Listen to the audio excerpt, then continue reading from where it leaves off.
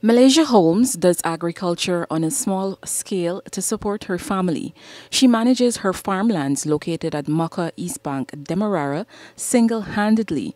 Initially, she tried cultivating different crops but faced issues like flooding. After I took up farming, I started with different crops, but I find that I didn't get through with the different crops that I tried, so I switched from everything else and focused mainly on plantain and banana, whereby I had a lot of produce, my largest bunch being like close to 50 to 60 pounds. I tried pepper, belange, tomato. When I started those crops, the land was prone to flooding and I didn't know. So basically, I planted it the wrong place, whereby the land was flooding and I didn't know.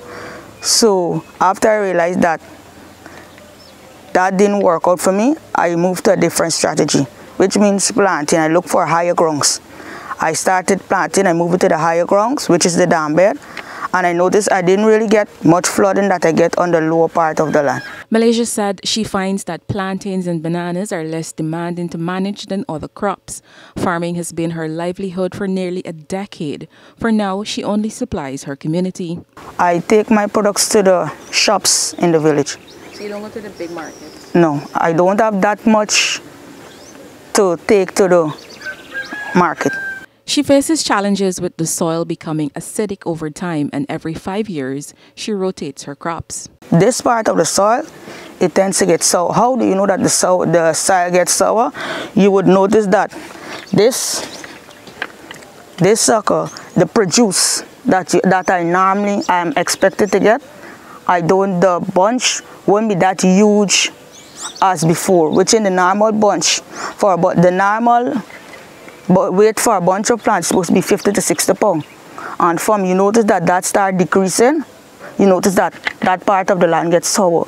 So you try to move and put something else in the place of that, which like how I have this space here,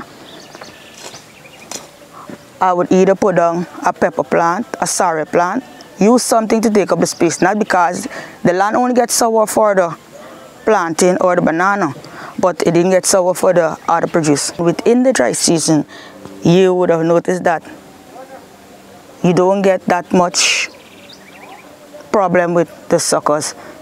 But in the wet season, it's either the sucker fall, or too much of water kill a sucker.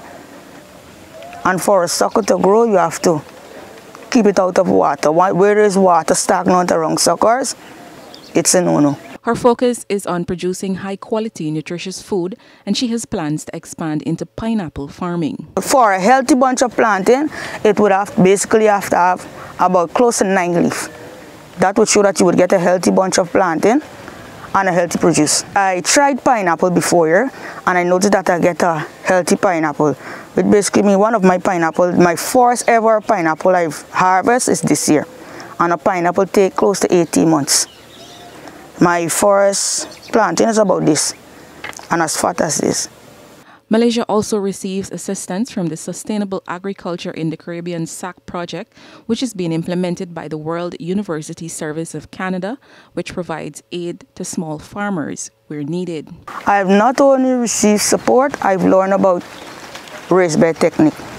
I came home after learning about the raised bed technique and I administer it. And on that raised bed technique, I try pepper.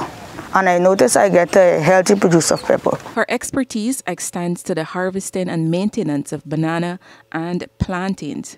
Don't just cut the banana and leave the sucker up, because that way this sucker that I leave up, remember it already produced and I already cut out the produce. You would have to cut down the sucker.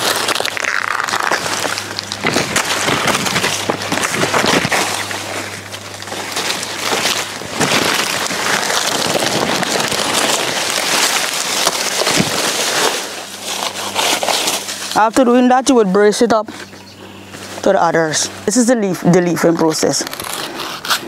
And I don't just cut the leaf and just drop it. I cut with the help of my kids, with the support of my kids.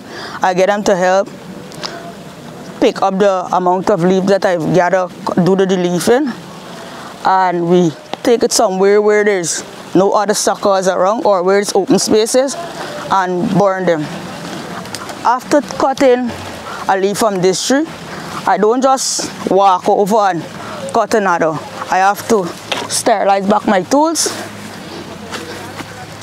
move over to another sucker and do the same. That way, I would not be moving a disease from this plant to this plant. Unfortunately, theft is an ongoing issue on her farm. She said reporting it has not yielded results. For Newsroom, Isanella Pato.